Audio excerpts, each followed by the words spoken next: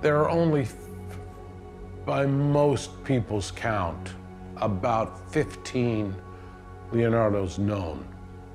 And to say I have found a picture like this is in our circles akin to saying, you know, I had a spaceship on my lawn last night and I saw some unicorns. It's just so far-fetched.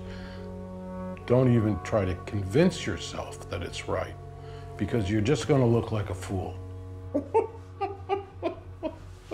The most famous artist of the High Renaissance. Those paintings are heavily documented. And all of a sudden, we have this one.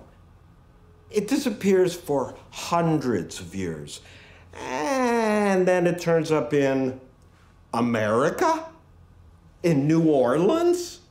Oh, I see.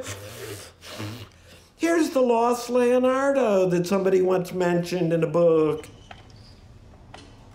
When you go back to old masters, the provenance is very important because that line of ownership tells its story. Where did this object come from, and in what context did it land in the moment it's in right now? So, Robert spent a lot of time going through archives and starting to piece together a provenance.